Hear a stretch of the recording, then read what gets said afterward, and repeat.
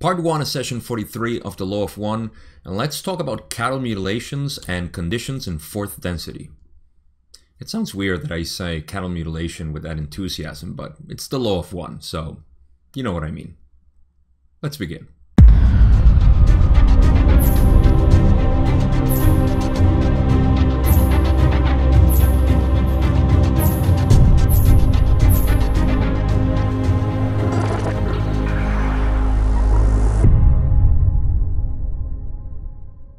So, we're going to talk about cattle mutilation, but that's going to be just a couple of questions, and there is always some good information that we get out of that, at least I do, and that's what I want to share with you, because it's a nasty topic, and there's something that even people in the UFO research and all this, they seem to don't get it, you know, and as usual, there is some sensationalism and some misdirection, I believe. So hopefully my contribution helps to gives a little bit more balance to this view of the negative actions on Earth or the whole cosmos, because that's the purpose of the Law of One. Just as a brief introduction, remember that when we talk about the Law of One, we're talking about balance of understanding and wisdom, love and understanding and wisdom. So we're looking at reality from a sixth density being perspective, which is Ra, and we're also stimulating our third eye chakra, which is the indigo ray, that deals with balancing love and wisdom and seeing the creation as one. There is no polarity, there is no good or bad, there is no positive and negative, there is no light and darkness. It is just like the beginning works of union, which is what makes us reach seventh density, and in our body would be God's consciousness. Okay, so just a little introduction into that, because that's probably where I'm going to head with the cattle mutilation interpretation of what Ra says, which I think is fascinating. It's a fascinating topic, but yeah, we're going to talk about that. The later part of the session, actually halfway through the session, and I think after a question that we're going to cover too, of course, and it starts dealing with conditions in fourth density, and then it goes into fifth density and sixth density. So I'm just going to cover in this first part because it's a long session. There's a lot of exchanges between Dawn and Ra, but they're very short. However, I'm going to cover just half of it until the point where I believe they start talking about the conditions of fifth density, but that's going to be for next video in any case. So I'm going like from middle to last and now to the beginning. The beginning of the session actually starts with Ra. I'm just going to read that directly from the material and not show the slides, because it's just a reference. There's 4 questions that I didn't, or 4 exchanges between Dawn and Ra that I didn't include here because there's not much relevance. Again, this is just part of the vanilla material that we have. It's not part of book 5 or specific of the re-listen version. It's just the contact with Ra, and it starts just by Ra when they communicate. As soon as they started getting communication from Ra, Ra always started by saying, "I greet you in the love and in the light of the one infinite creator. We communicate now." At least that's the majority of them. They say, we communicate now, right? So in this one, they say, "I greet you in the love and in the light of the one infinite creator." And they say, "Before we communicate, may we request the adjustment without the touching of this instrument's physical body complex of the item which presses upon the instrument's head. This is causing some interference with our contact." So they go into a couple of exchanges, and Dawn asks if it's the pillow or something else. Then Ra says there is like a little folding in the at the area of the crown of Carla's head, so the crown chakra. So that fold needed to be flattened out, and that's what they did. They just did that. And in the exchange 43.4, Dawn says, "I'm sorry that we failed to notice that," and Ra just says, "We communicate now." So that's like their all right, we're here, Sometimes when I read it, it sounds funny because it seems like, you know, Don says, "Oh, I'm sorry that I did that," and they just say like, "All right, we're here. What do you want?" But it's not like that, of course. They're just saying, "Okay, we're here to communicate now." And so that is the beginning of the session. Just a little adjustment on the setup that they have for the channeling. And yeah, we're gonna go straight into the first question. Remember, from last session, Don wanted to ask about cattle mutilation. And it's funny, these are the things that I just consider personally funny, that, you know, sometimes there's a topic or a subject that Ra is very interested in talking, and they just go over. Like, they say, okay, this is going to be the final question, and Don keeps asking and asking, and they keep answering. And in this one, Ra said, like, yeah, no, we're out. We don't want to talk about cattle mutilation. But this time, I mean, they didn't say that, but you just, I don't know, I just like to put a little humor into this. But they finished with that, and they said, no, let's leave it for next session, you know. I like to think that Ra was like, no, let's not talk about cattle mutilation. But now, you know, they have to talk about cattle mutilation because that's the first question that Don has. And hey, Ra was there to answer questions, and you're just going to see what Ra says at the end of this. So, all right, let's talk about the phenomenon of cattle mutilation, which we touched about, I think, 10 sessions ago or so, even more. It's been a while. Don says, question number 5, or exchange number 5. I'll just try to pick up from the last question left over from the last session, if you can answer it. I don't know if it is of any importance. See, Don is very perceptive there. He knows already, like, how far off this question is. But it just occurred to me that the parts removed in cattle mutilations are the same every time. And I just wonder if this was related to the energy centers and why they were important, if that was so. It's a really good question, actually, or a really good parallel that Don is asking here, or creating. So Ross says, this is basically correct if you may understand that there is a link between energy centers and various thought forms. Thus, the fears of the mass consciousness create climate for the concentration upon the removal of bodily parts which symbolize areas of concern or fear in the mass consciousness. So again, you know, even though cattle mutilation is not something conducive, let's say, to spiritual growth and evolution of the soul, if you will, it's a good observation from Don, saying, like, you know, it's always the same parts. Are they related to the energy centers? And Ron says, yeah, you know, there is a relationship, and the link is between the energy centers and various thought forms. But the thought forms are, say, interested in certain parts that are related to the emotions and fears of society.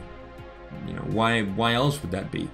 You know, so the fears of mass consciousness create the climate for the concentration upon the removal of bodily parts, which is our collective consciousness has fears of any kind. You know, it could be survival, or sexual, or from, you know, any sort of, you know, manipulation.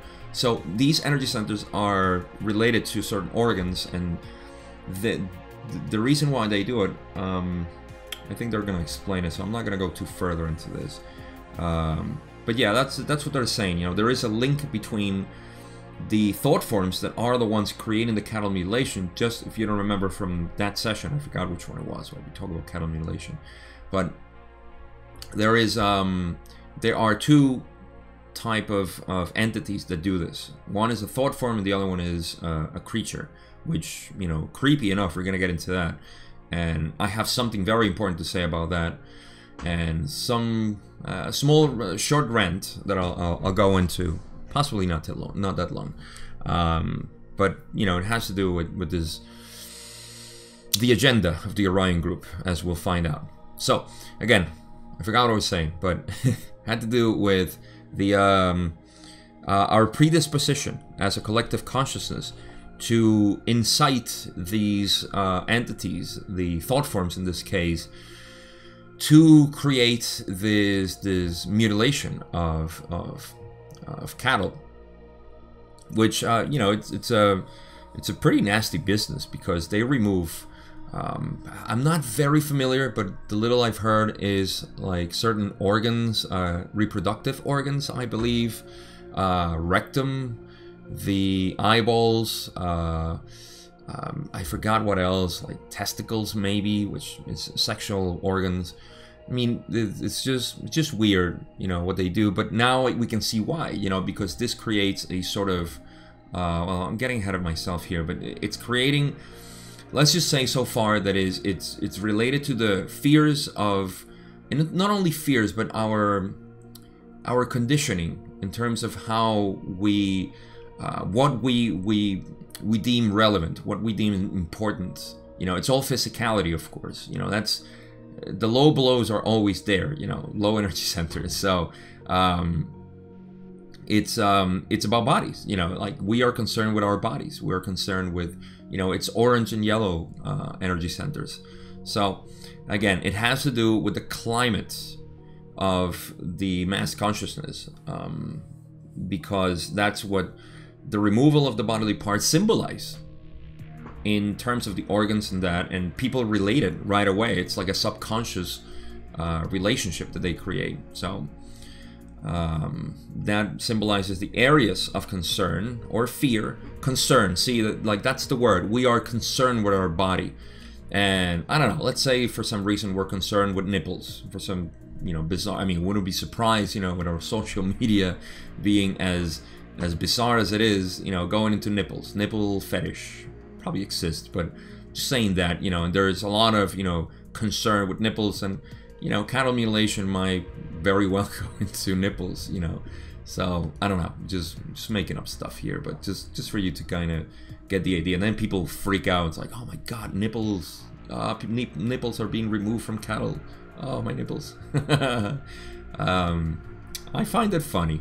I don't know. I'm sorry. Some people find this grim, cattle mutilation and so on. And I'm not leaving my compassion for animals, obviously, on the side. It's just, I'm making fun of society, not of animals. I think that's what they do to animals is gross, of course. But once again, you know, we have to balance our love and compassion for animals with some wisdom. So that's what we're here for. Let's get some wisdom from Ra.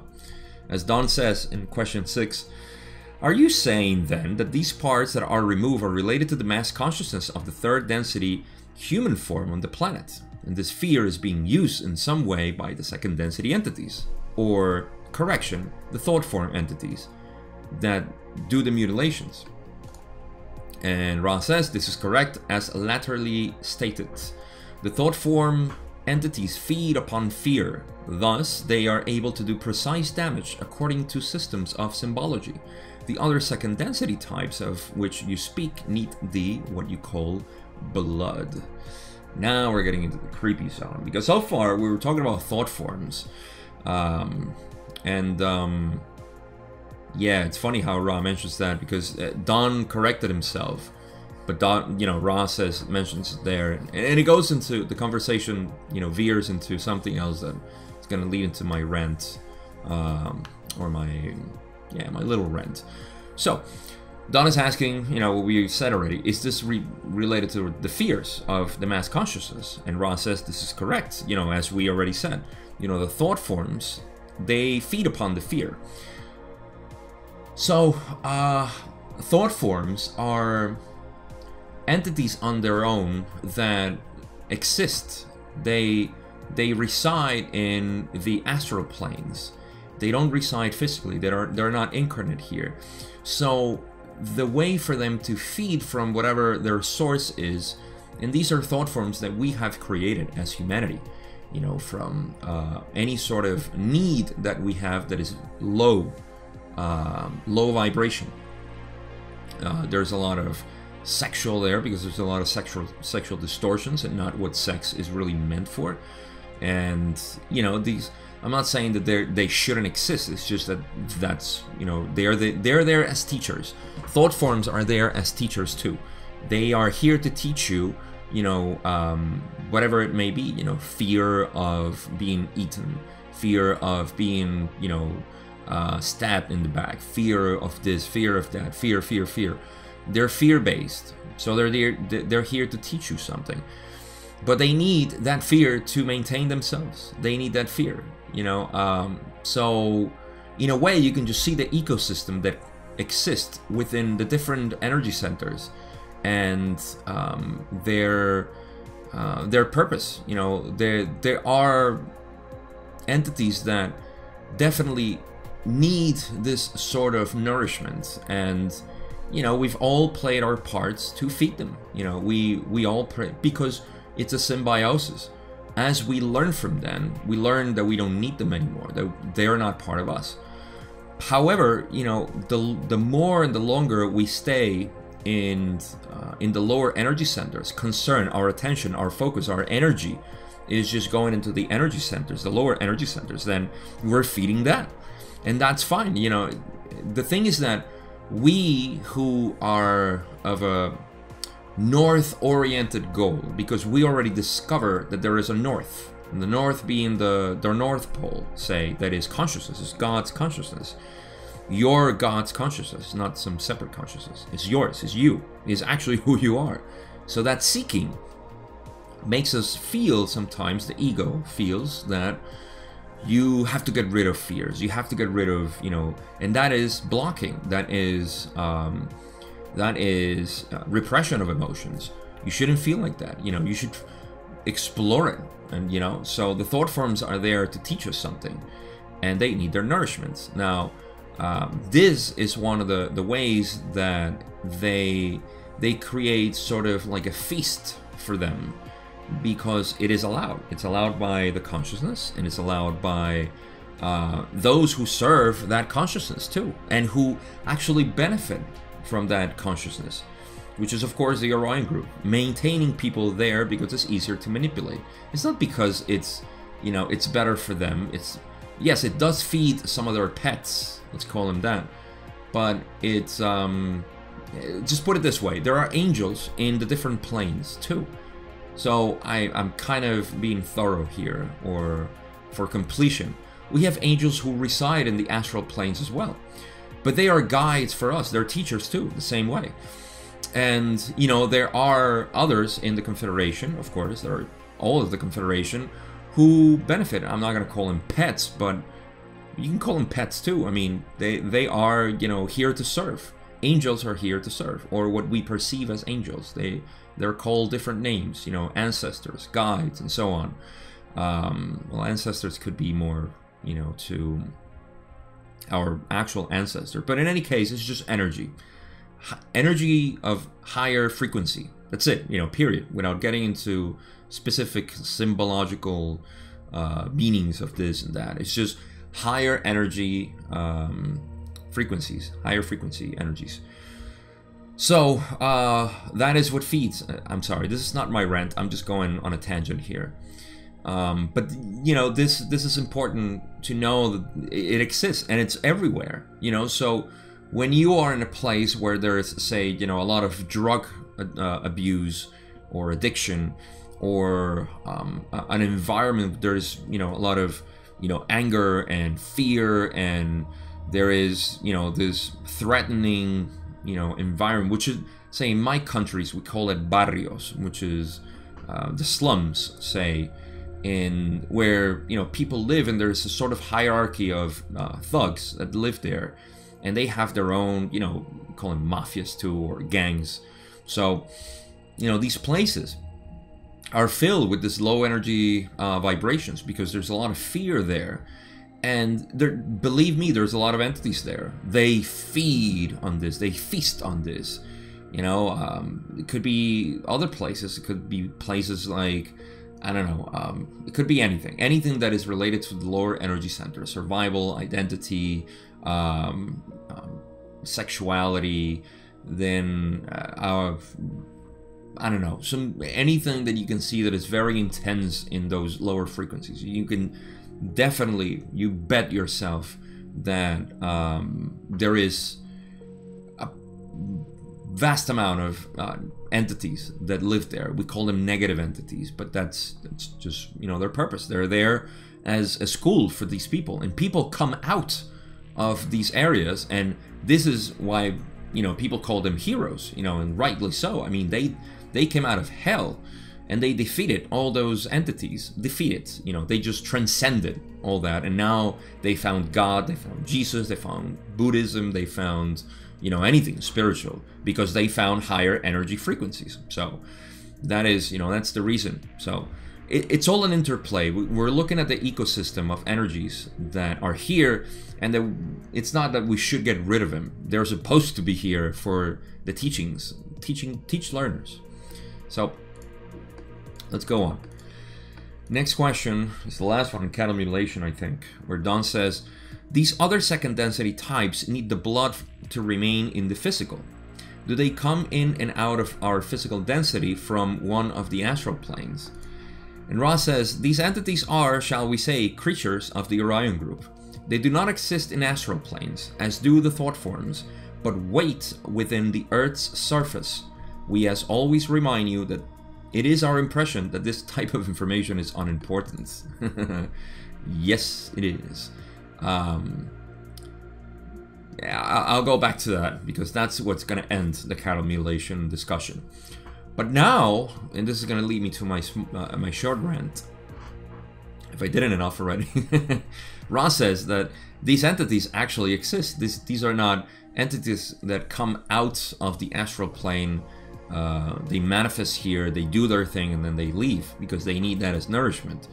Ra is actually saying, which is the creepy part, you know, for the people that are, and again, you know, this is not to invoke any sort of fear or terror, you know, but these creatures are real, you know, these creatures are, I remember in my teenagers, there was a thing in Puerto Rico called the chupacabras.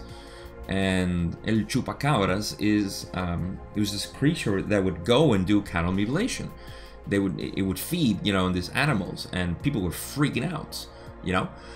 So these creatures are real. There are physical beings that exist in our reality.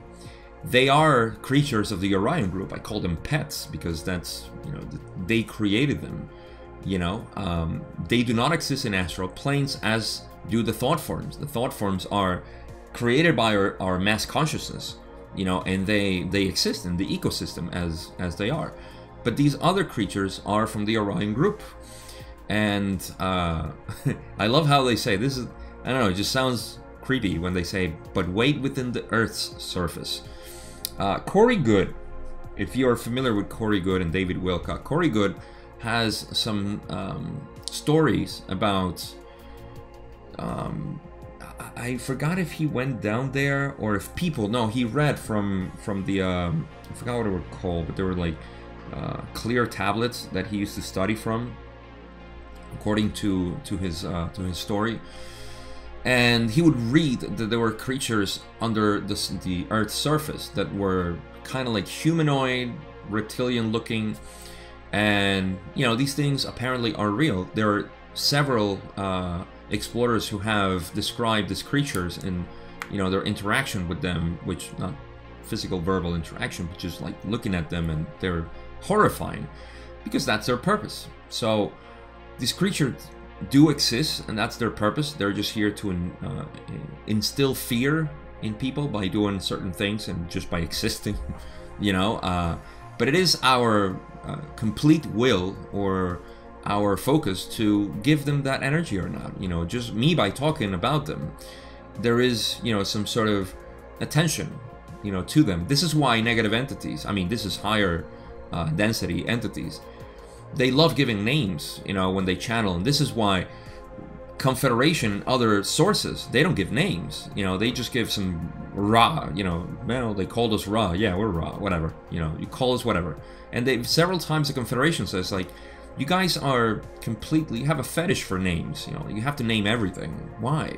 When you give name to something, you give power to it, and you're taking away power from you. So, you know, this is why Buddhism as well is just like, no names. We have no names, you know, we don't know. We have no idea what's going on.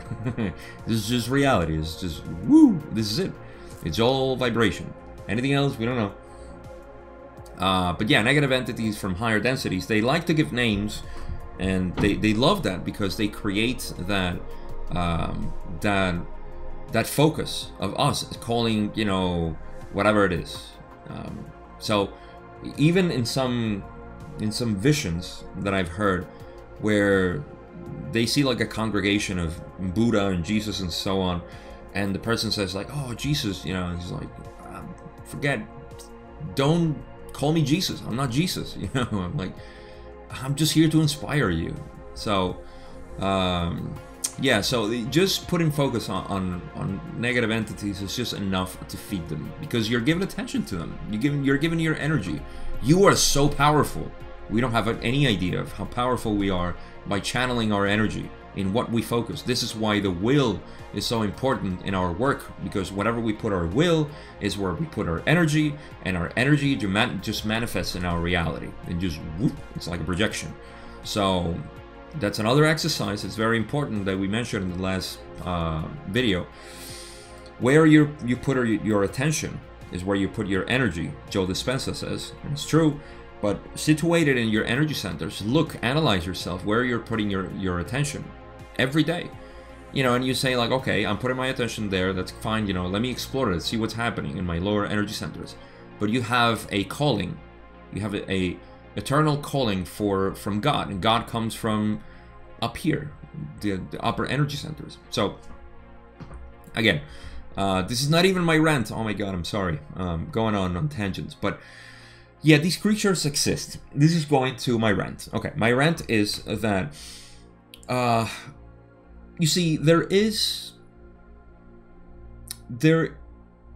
the possibility for Orion Group to create these creatures, or to maintain them, whatever they did. I don't know. I don't know the history behind it. But if that exists, and talking about the focusing of energy that we may have, like, oh my God, these creatures actually exist, and they are, and there are people who invest years of their lives, you know, talking about this and getting really into it and going into, yeah, you know, we should classify them, we talk about this, and you are feeding them by doing this. See, now I'm not saying that they shouldn't, because that would be breaking the ecosystem, but people who are interested in the higher energy centers and experiencing reality from a different point of view, maybe it's not that important. And that's why Ross says this information may not be important. It's kind of unimportant, they say. But my little twist to this is to say that by knowing that this is true and informing ourselves that this is true, we also become aware that the opposite is also true. So as we accept and we realize that this sort of creatures and entities are real, we realize that their opposites are also real. So, you know, we say like, oh, instead of giving my attention to these thought forms, let me give my attention to angels, or whatever name you want to call them, higher frequency entities, you know, who are here to show me, you know, harmony, to show me life, beautiful as it is, and not to keep me in the fear-based mentality, which is what they want to do. Getting alcohol addicted, or drug addicted, or being sexual addicted to anything, you know, it's just, an addiction is that, you know, it's just creating that, you know, you're investing your energy and they're feeding, they're leeching your energy that way, because the thought forms are there, you know, and they're like, oh God, thank goodness this person is thinking about this, which I need so much. So instead of that, we become aware of its opposite, because, and now I go into the creatures. If these creatures are real, then other creatures are real too, who are opposite to them, because there is balance in everything. And if the Orion Group uses these creatures for that, then there are other creatures, you know, that exist for us. And maybe you can see this as your animal totem, that when you see them in nature, you say, wow, you know, this is a message for me. It comes from a higher frequency. I don't know, just go bonkers on this and create your own reality on the hidden creatures that might exist. You know, maybe, I don't know, what do they call them? Unicorns, or whatever it is, fantastic creatures that may exist in reality. But in any case, it's just transmuting this energy from lower frequencies to higher frequencies, because they exist, and that's fine. That's all we need to know. You need to learn darkness in order to appreciate light. So this is my way of saying that there is something of value to take out of here for your day-to-day, I don't know, experience, focus of energy, attention, and like Ra says, you know, it is our impression that this information is unimportant, and Don agrees and says, I agree with you wholeheartedly, but I sometimes am at a loss before investigation into an area to know whether it is going to lead to a better understanding. This just seemed to be related somehow to the energy centers that we were speaking of. Now he goes into the next question. I'm going to make a statement and have you comment on it for its correctness. The statement is, when the creator's light is split or divided into colors and energy centers for experience, then in order to reunite with the creator, the energy centers must be balanced exactly the same as the split light was as it originated from the creator. Is this correct? Ra says, to give this query a simple answer would be nearly impossible. We shall simplify by concentrating upon what we consider to be the central idea towards which you're striving. We have many times now, well, I added an extra many there, but we have many times now spoken about the relative importance of balancing as opposed to the relative unimportance of maximal activation of each energy center. The reason is as you have correctly surmised. Okay, so what is Don asking? And what is Ra talking about?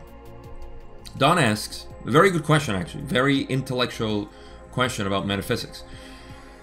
If the light was split in energy centers in a way for us to figure out, say, to realize, then for us to reunite, so there is the prism, from pure light, prism, 7 energy centers, and we are trying to figure out those energy centers. I have 4 here, but it's supposed to be 7.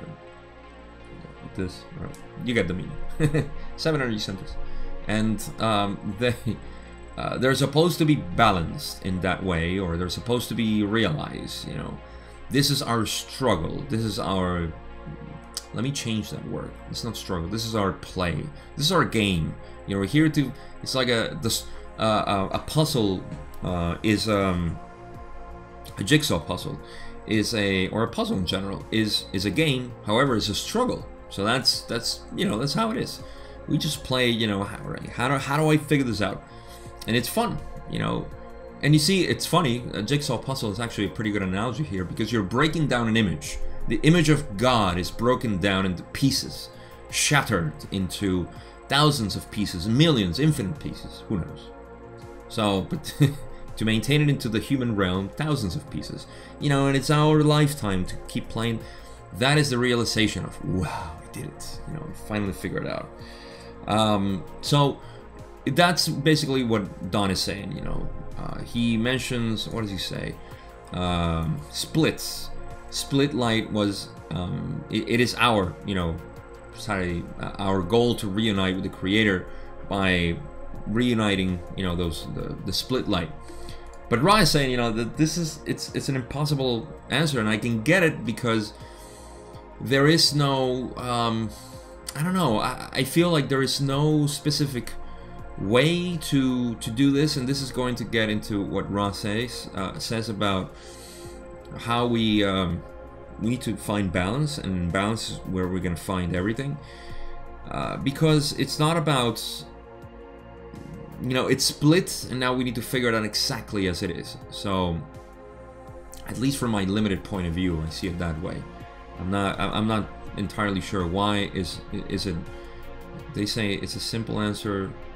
Oh yeah, to give a simple answer, this is impossible. So in any case, what they're saying in that, what they're going into is saying, let us just simplify what we think you're asking, and they go into the relative importance of balancing, because again, you know, it's the 7 energy centers that we need to work on to balance, and it's not, you know, to find the specific activation that is needed for one or the other, because, you know, we are creators here. It's not like the logos created. Yes, it created a pattern, you know, in which we are going to develop, but that is not a pattern that we need to follow. Let me rephrase this because it sounds like I'm contradicting myself. The logos creates ways into these patterns to be developed. We are the ones that are weaving the path, put it that way. And that's why I guess it's also kind of impossible to give a simple answer. But we are weaving that path, and that is the energy centers. Now, the key thing is not to activate them, randomly and, excessively, but just balancing them. And that's what they're saying. It's not a maximal activation of each energy center, but of balancing. And they're going to emphasize a little bit more here what they mean. And they say, thusly, the entity is concerned if it be upon the path of positive harvestability. Again, it's just one of the patterns, positive. One of the main paths of patterns, positive. With the regularizing of the various energies of experience. Thus, the most fragile entity may be more balanced than one with extreme energy and activity in service to others, due to the fastidiousness with which the will is focused upon the use of experience in knowing the self. The densities beyond your own give the mind... Oh my god, I can't read today. The densities beyond your own give the minimally balanced individual much time, space, and space-time with which to continue to refine these inner balances. My connection with Ra's vocabulary is not really good today. So, alright, so what's Ra mentioning and emphasizing here? So in the positive path, they are concerned with regularizing the various energies of experience. Various energies of experience are anything that is thrown to us in our reality is our it's our energy, right? And that energy is an experience. So we are balancing or regularizing those energies that are coming to us, and that's how we are assimilating them. Remember when we said that no situation has an emotional charge. That means that situations are just energy, and we create emotions. We kind of tangled up the energy into different we weave that into emotions, and those emotions end up being our catalyst. So, or at least the alarm for the catalyst that is coming. So so we're supposed to regularize that in the positive path. So that is through balance. That is through knowing that and accepting everything. Not saying like we need more of this, I need to do more of that, but just accepting yourself perfect as you are. You are always perfect as it is. That's how you seek balance. You always see yourself perfect. So they say that the most fragile entity may be more balanced than one with extreme energy and activity in service to others due to the fastidiousness. So a fragile entity could be somebody who is just sensitive, or not sensitive, probably not the right word, but could be sensitive to emotions, yes. But it's very balanced because I'm trying to come up with an example, but say somebody who is sensitive is not the word, but let's use sensitive for a moment. Weak sounds too much. Fragile, in the sense, fragile maybe. Is that what they use fragile? So somebody who is not very well developed in all their chakras, right? That's the perfect example. The activation of their energy centers is not too bright. They don't have a super open heart. They still have some sort of reserves into what the world should be. Who deserves love and who doesn't. They're not very wise, say, to manage this love, of course, and they have some fears and so on. But this person is, say, somebody who goes into their 9 to 5 and concerned with just, and I've met people like this who you can see that they kind of inspire this peace around them. They don't care about politics. I remember a guy from work that used to be very, you could just see the peace in him, but he wasn't a spiritual person. He was just a person that enjoyed his life and enjoyed, going to work, doing his thing, going home, popping up a beer, watching baseball, going to bed, kissing his wife and his kids. There was balance in his life.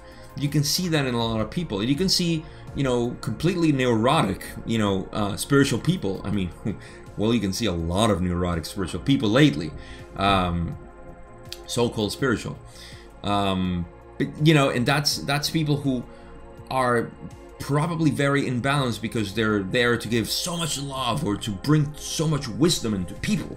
You know, I need to inform you. I need to wake you up because you're asleep. You're a sheeple. You know, I mean, sheeple exists. That's just part of the dynamics, the ecosystem. So when we incur into imbalances and when we have this sort of ideals for life, no, ideas destroy life. So that sounds weird, but in my philosophical view, that is true. That is very, you know, Taoist, but it's true. Our ideals. How many people have destroyed our environments because of ideals?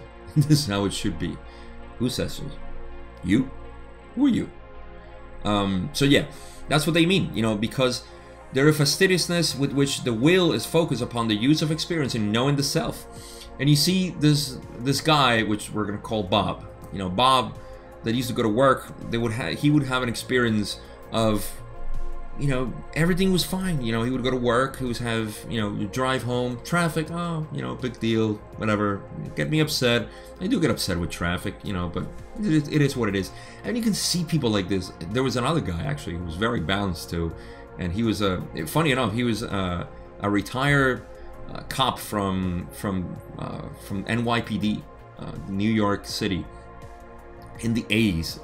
Of all years or decades, he was from the 80s, and he was so balanced. He was a phenomenal person. I still love him. I love you, Jim, if you're watching this, which you're not. Definitely not. But yeah, there's so much, you know, into how much people can be balanced. People who live in the mountains, say, you know, people who live in an island, they're very balanced. I mean, what is their life? They wake up, you know, they go fish, they go do their thing, they pick up some coconuts, they rest with their wives and talk about whatever, you know, the tides or the air or the sun. They go to bed. I mean, these are balanced people. You know, they're not fully activated, you know, whole heart, but they'll probably treat you as, you know, with much better than people in the city, right? So you can see the interplay of how balance is always key, no matter who you are, where you are, what you are. So yeah, you can see that there. I hope that I kind of illustrated that point. I think that I made some poor attempts there, but in any case, balance is key. No matter what you are or who you are, accept yourself. That's it. It's so simple, but we want to complicate it. Just that simple. This is who I am. Whatever it is, you know. Yes, this is it. That's it. What you see is what you get. You know, this is something you tell yourself. What you see is what you get. Say that as a mantra every time you wake up in the morning. When you see the mirror, you're like, hey, this is it. It doesn't get better than this. Or worse, you know, for that matter. So alright, they say the densities beyond your own give the minimally balanced individual much time, space, and space-time with which to continue to refine these inner balances. Because once you are balanced and you have, you know, sufficiently open hearts, then you go into 4 density and you say like, oh wow, you know, I did not appreciate all of this. And now you open your heart a lot more. You know, that's the purpose of 4 density. Our further densities are there to refine the people who are minimally balanced and who have, you know, their heart open and say, wow, yeah, you know, I'm definitely on the bandwagon of loving the universe, you know, loving myself as the universe. I'm there. And then all of a sudden a portal opens when you die and you say like, wow, you know, I've entered the light. And that light is just, you know, enjoying the universe.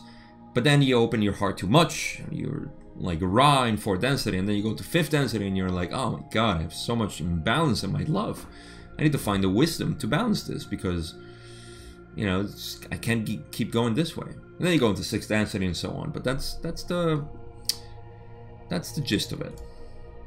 Alright, we have more to cover. Don says, in the next density, or in the 4th density, is the catalyst of physical pain used as a mechanism for experiential balancing. Ross says, the use of physical pain is minimal, having only to do with the end of the 4th density incarnation. This physical pain would not be considered severe enough to treat, shall we say, in 3rd density. The catalyst of mental and spiritual pain are used in 4th density. So we're gonna get more into this, but now we're going towards 4th density because I guess Ra mentioned 4th density, or the densities above our own, and Don wanted to go there. So what was it Don asked? Pain, catalyst of physical pain use, and Ra says no. I mean, it's very minimal, having only to do with the end of 4th density incarnation, which we know there is incarnation. I made a video in Spanish, unfortunately not in English, where I described the different time space and space times that exist in the whole creation. But you're so far into this that you can visualize it yourself. You can see all the densities having time space and space time, at least from 3rd density onwards, which is really what matters here. And you can see an interaction between our time space body or manifestation, and then space-time as the incarnation part. And so we have 3rd density, time space, and space-time. That just means metaphysical energy existence in one side and the physical one. And then there is corresponding ones in 4th, 5th, and 6th. And you know, this is helpful to see that there are incarnations in 4th density and 5th and even 6th density. But the line between incarnations and between incarnations thins out as we progress, especially after 4th or after 3rd density. In 4th, that line is like much thinner, so you're more in touch with your time-space body than you are here. So that's why Catalyst is so strong here too in the human form or 3rd density. But in any case, physical pain is minimal, having only to do with the end of 4th density. We're going to get into that why.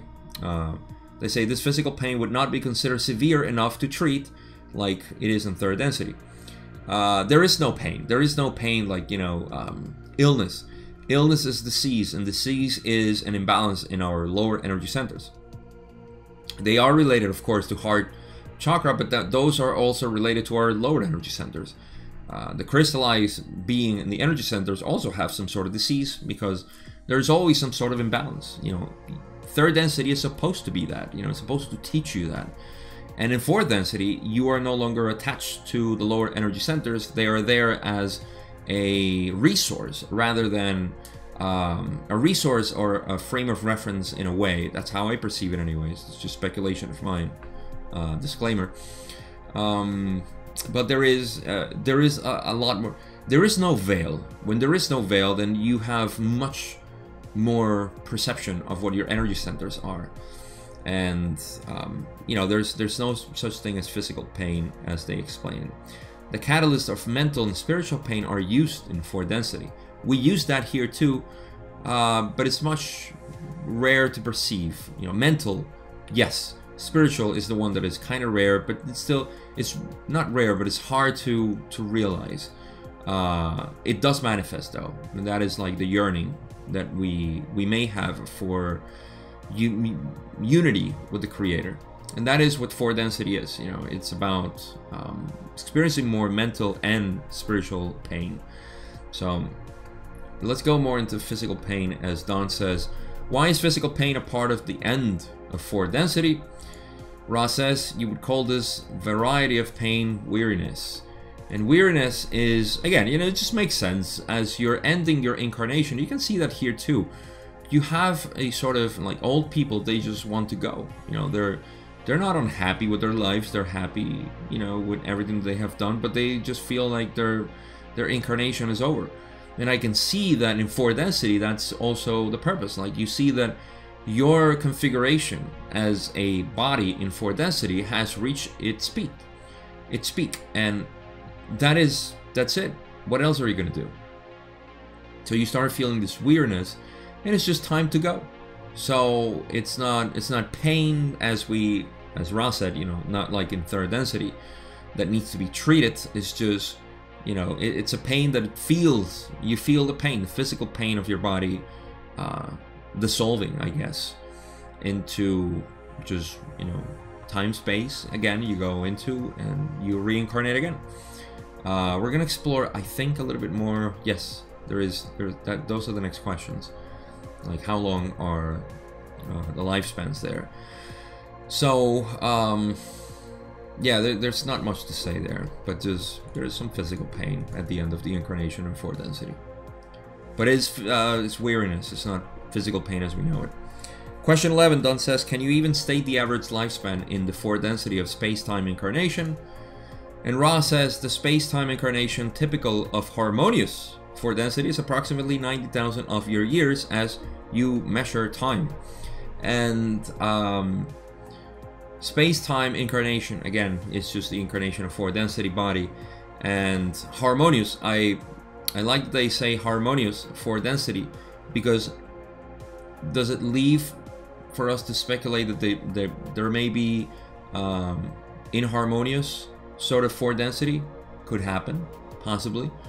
Like Ra had a very harmonious 4 density, very harmonious, and so they were probably enjoy their 90,000 lifespan. Now remember, we had a 900 year lifespan here on Earth when we started, and there are some biblical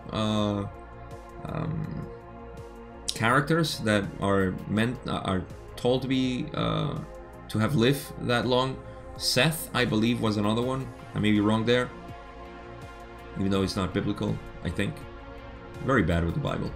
But in any case, you know, 90,000 years, and I have to give credit to Scott Mandelker. I always have in the description of my videos Scott Mandelker's interpretation of the Law of One. By the way, it's a little ad for Scott. I think his interpretation is phenomenal, and I gotta give credit to what he says, or the parallel that he made between the 90,000 year and the 900 year lifespan that we have here, which is what is it, 10, 20, 100 times more, right? 2 zeros. 100 times more the lifespan that is, say it's the typical, or the by default in 4 density. So we have 990,000 there too.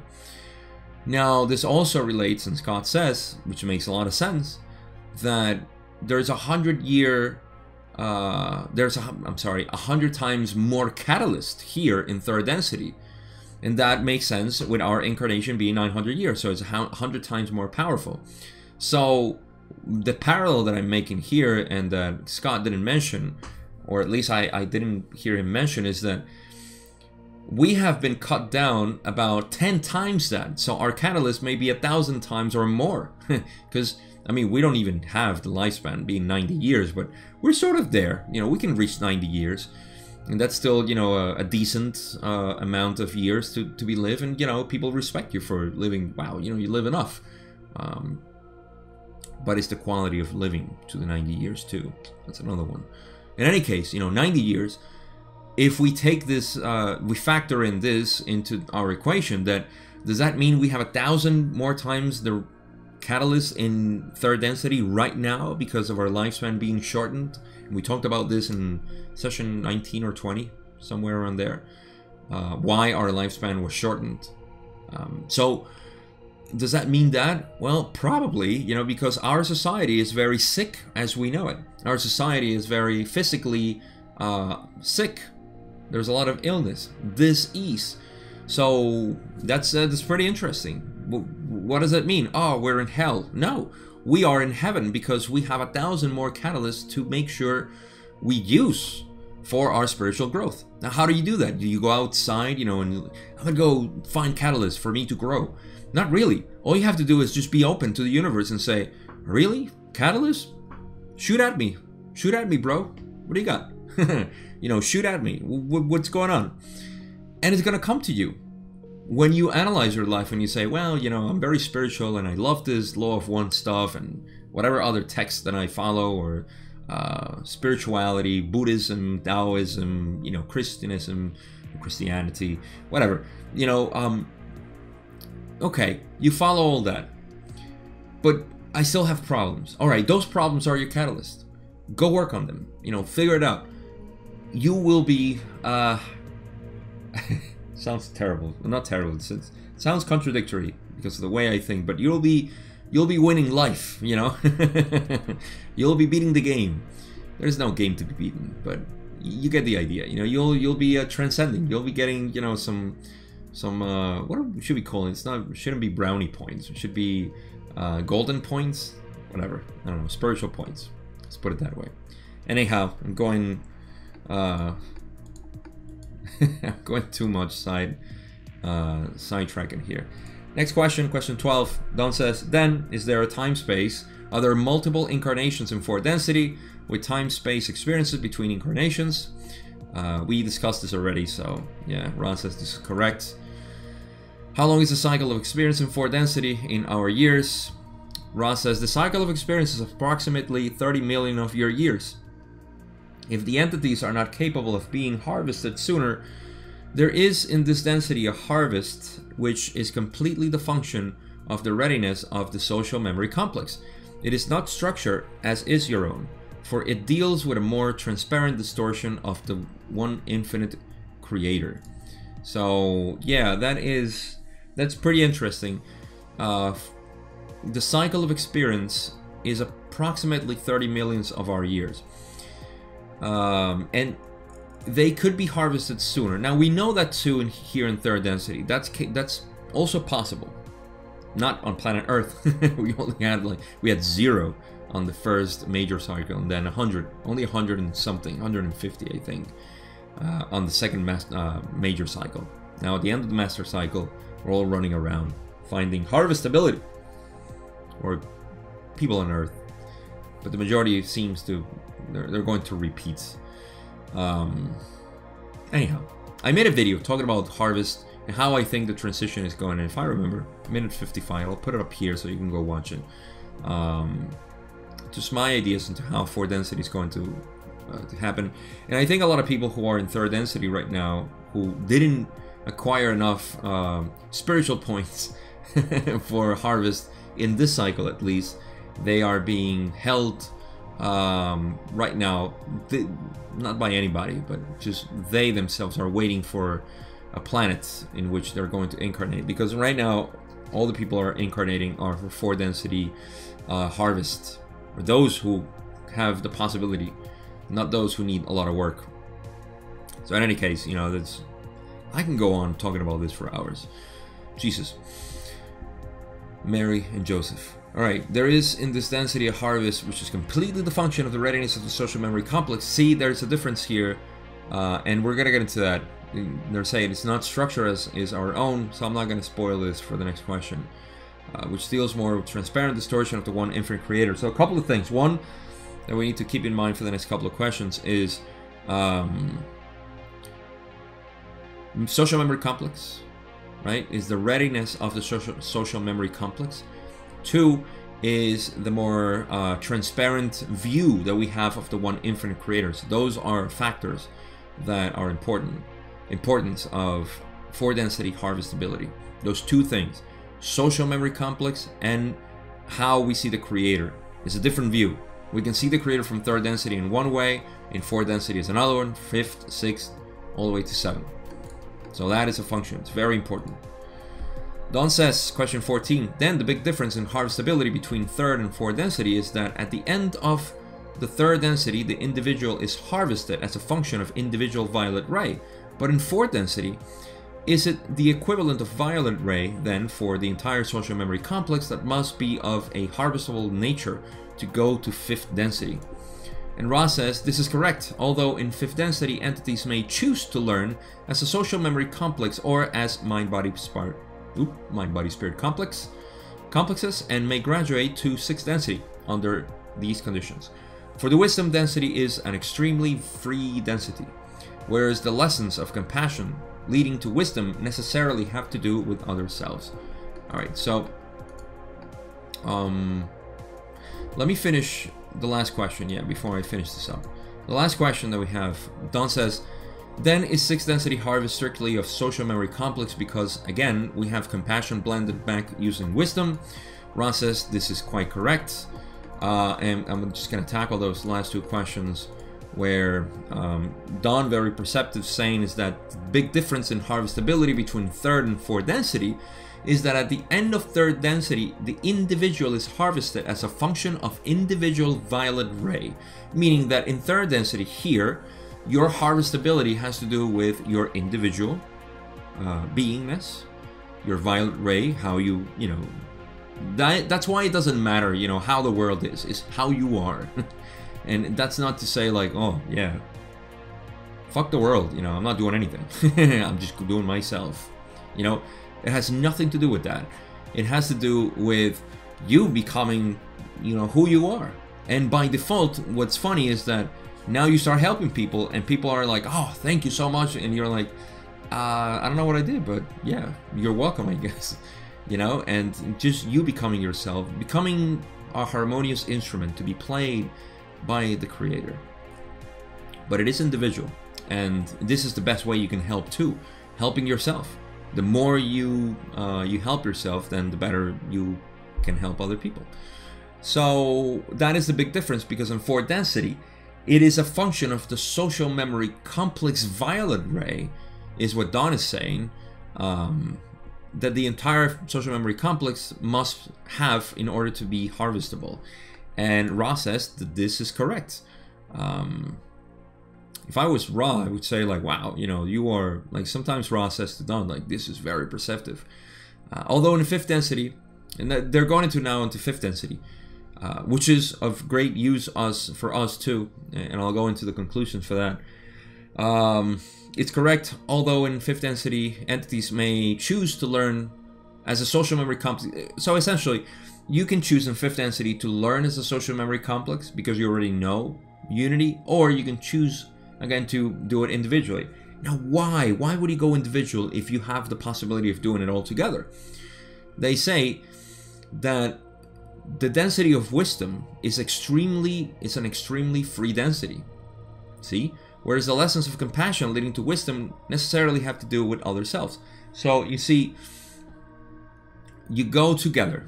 And that's why I wanted to overlap the last question that I have for today's video. First part, session 43. Where Don says, you know, is 6th density harvest strictly of social memory complex? Because again, we have compassion blended blended with wisdom.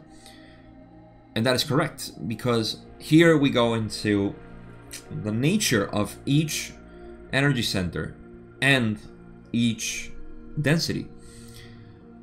They are what I call inner work, outer work. Okay. 1st density is outer work. You're manifesting. Okay. Or the creation is being manifested. So it's outer. It's manifesting. It's coming out. 2nd density is inner work. Is realizing I am something. I am a self. I am this. That is graduation from 2nd to 3rd density. 3rd density is outer work. You know, it's realizing, okay, I belong to people. People are me. You know, it's an outer work. It's not inner. You have to see reflection of yourself. It's service to others, or service to self by using others. You see, it's a key difference there between service to self being like, I just like to be by myself. That's not service to self. That's fine. I like to have solitude. That's fine. You know, service to self is using other people. See, you're making use of the outer world for your own progress. And service to others, of course, positive path, you use the others as yourself. You treat others as yourself, so you're using everybody else as, hey, let's go all together. Let's all jump together. You know, yay, a party. As opposed to just me. And I'm the one in the VIP section in the party. Which sucks, by the way. Never go to a VIP section. Always sucks. Go down there with people. Especially in EDMs and stuff like that. When I used to go to EDMs, I went once to VIP and I was just like, this sucks. So, 4th density again is just inner work. It's all, you know, finding that compassion, the love in you. Realizing that. Now 5th density again is outer work. You see everybody as co-creator. Because you already know you're a creator, a co-creator. So now you see everybody. It's almost like a 3rd density, a higher 3rd density type of work. And you can do it individually or, you know, with a group. But now in 6th density, you're balancing compassion again. Because now that you acquire wisdom, now you need to balance the newly acquired wisdom with the love that you brought from 4th density. And now you do inner work again, so everybody gets together. And you need to be harvested as a social memory complex, which is just inevitable at this point because there's not much to learn other than to learn in 7th density to do, again, what I would call outer inner work at the same time, because you're going out into the nothingness and into yourself. You see where it goes. So, you know, it's outer, inner, outer, inner, outer, inner, outer, I think. Yeah. 1, 2, 3, 4, 5, 6, 7. Did I say 6, 5, 7? I don't know. I'm rambling too much. That's it. That's all I got. Conclusions. You see, we explored cattle mutilations. That's just to say, okay, that exists. Let's go into the positive. Let's go into the opposite side of that, the polar opposite. Its polarity, because that's what's, you know, it's going to bring us to a higher means. And again, it's just not to, you know, say anything wrong about people who do their research and their work on cattle mutilation or UFOs. You see, something curious about this is that mentioning the chupacabras here, and just again, this is a practical point of view for dealing with reality. I remember as a kid I used to be afraid. I'm like, oh my god, if this thing comes here. By the way, Ra said that they're not able to harm 3rd density beings. They're not. That would be a violation of, a huge violation of free will. So don't fear not, fret not. It's only, you know, for shows. But yeah, as a kid, I used to see they give so much coverage to this sensationalist thing, you know, like all the chupacabras or whatever. There are other creatures that they started making. I forgot their names, but they gave names to different creatures because they started studying them and all this stuff.